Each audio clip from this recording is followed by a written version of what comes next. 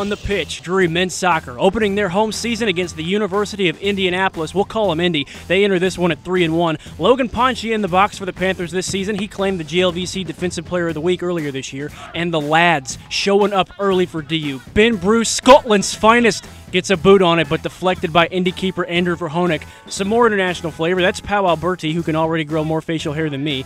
And that's David Cross, a much bigger Scotsman. Ryan Swan has some advice for him. Bring Nick with you! Nick! Nick! Tonight! And minutes later, Cross airmails one to number 9, Nick Ammann, and Ryan Swan is prophetic.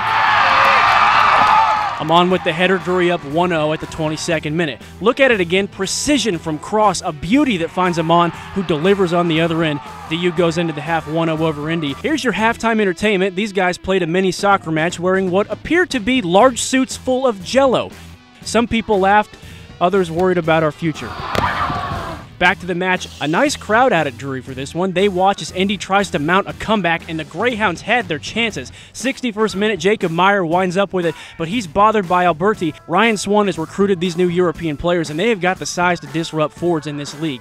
That attempt is deflected, and Drury grinds out a win in GLVC play. They take it 1-0 over Indy, now 4-1 overall. David's good at getting down the line and whipping balls in, so I just try to play off the center back and happened to get to me, and I just tucked it away in the corner. You know, that's the secret to the GLVC, is that you have to grind out results. Obviously, Indy are off to a rough start to the season, but they're a good team, and I think they showed that today. And you know, I was proud of our performance today. I think the first half we were fantastic and could easily have scored a couple of goals, and then, you know, fantastic finish from Nick Ammann that proved to be the game-winning goal.